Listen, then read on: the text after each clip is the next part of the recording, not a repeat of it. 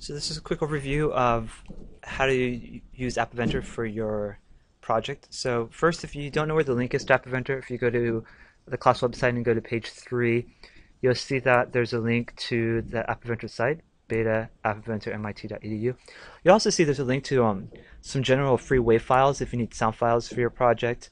And there's a link to some App Inventor tutorials if you want to do certain functions like the accelerometer and things that we aren't covering in class and you want to try it on your own.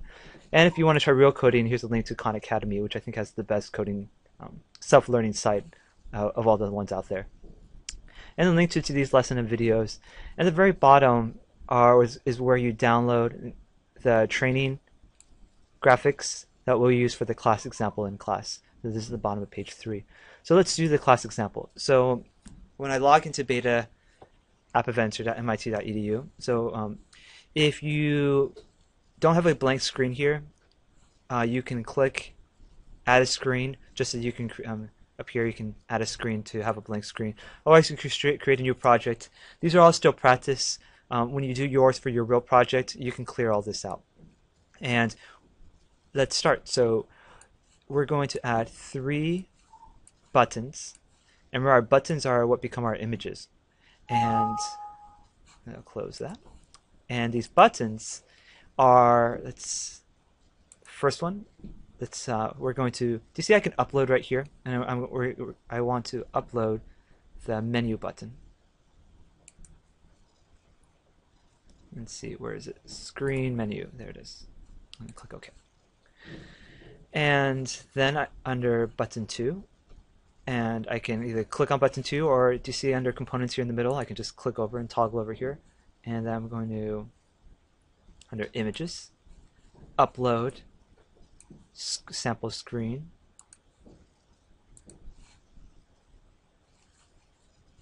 And you see it's right there. So you see how I'm just putting one below another. And then either I click on button 3 or I click over here. And I'm going to click and load this as sample screen 2. So now I have my screen 1, which is my menu, and then screen 1 and then screen 2. Now do you see there's this little ugly text in the middle of each of these pictures? So I'm going to go back to each button and then text color go none. And click on button 2, text color none. And button 3, text color none. Next, what I need to do is I'm going to leave button 1. So let me step back. Next thing I want to do is I want to name these buttons after what these pictures are, because otherwise when I go to block editor later, it's going to be really confusing if I have many buttons. So I'm going to click on button 1 and rename this menu button. And I know it's really a picture, but I'm going to still call it a button because that's what the function is.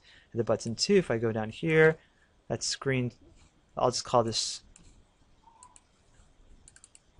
screen 1 button. And you can really name these whatever you want.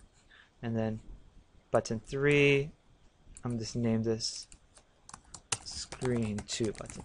And once again, name it whatever you want as long as you name it something that you can find. Okay. So menu button is the one that needs to show up first. The other two, I actually need to hide it.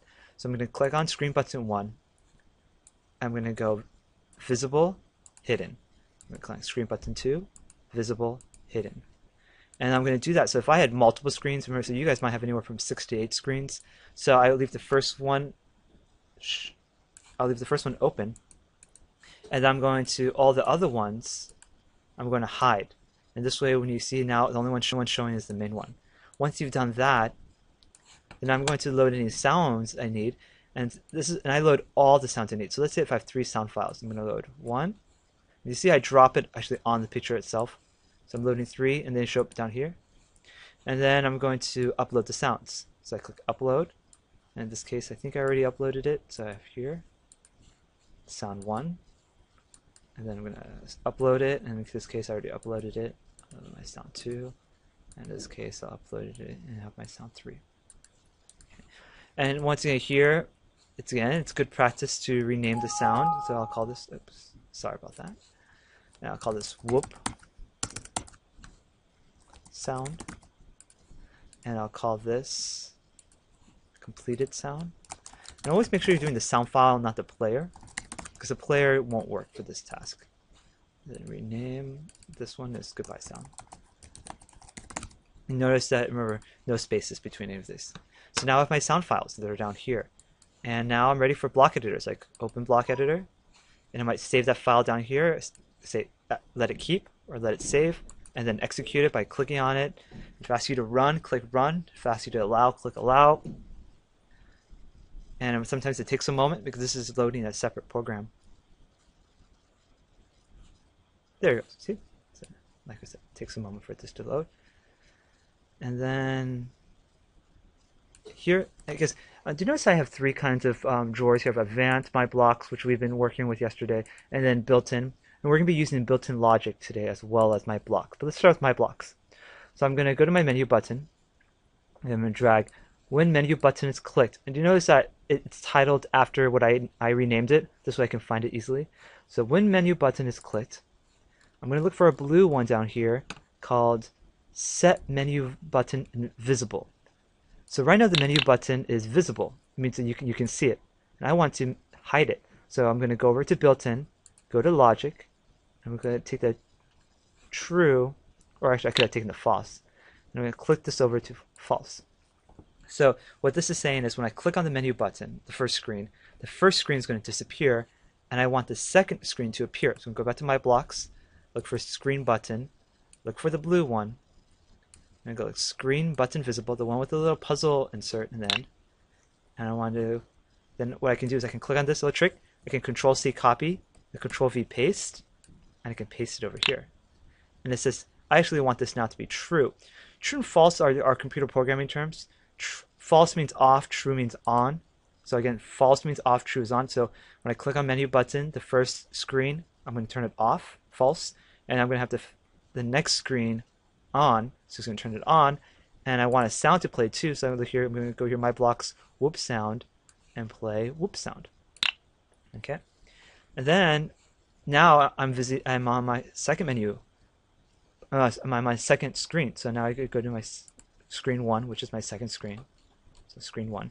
I'm going to take the screen 1 button, click, and watch this. I'm going to take this, Control-C, Control-V, drag it. So I Control-C copy, Control-V paste. Sorry about that. It's my resolution.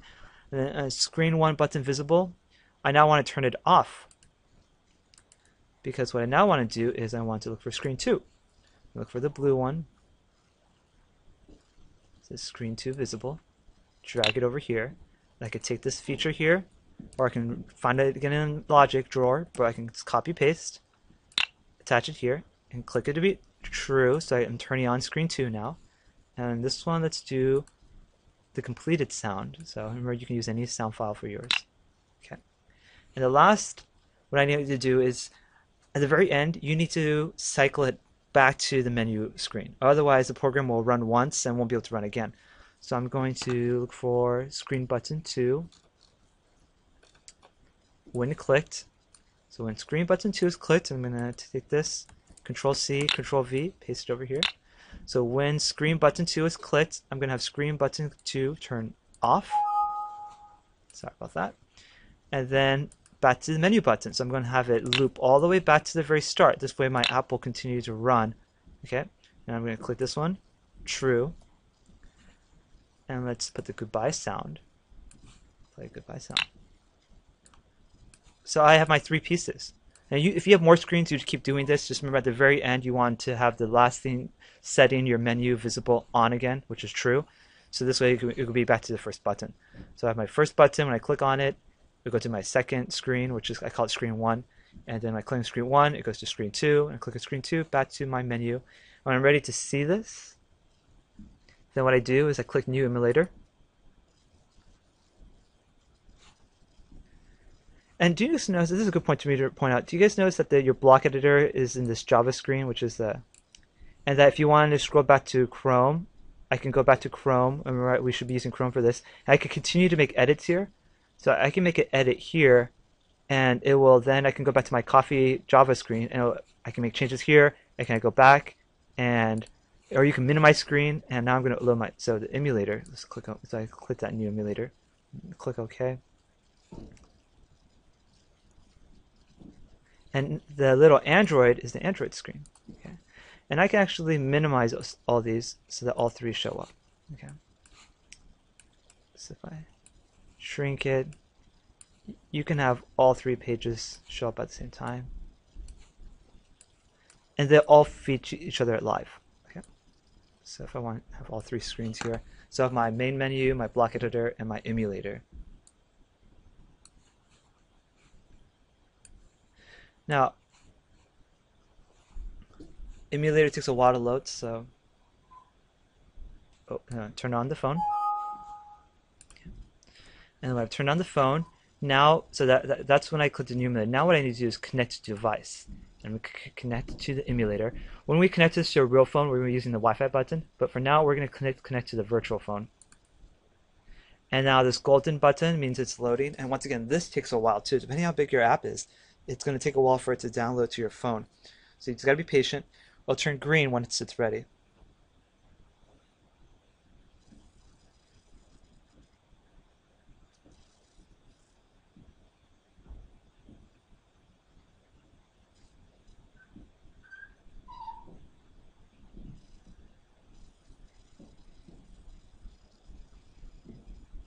And it's ready. So now if I click play,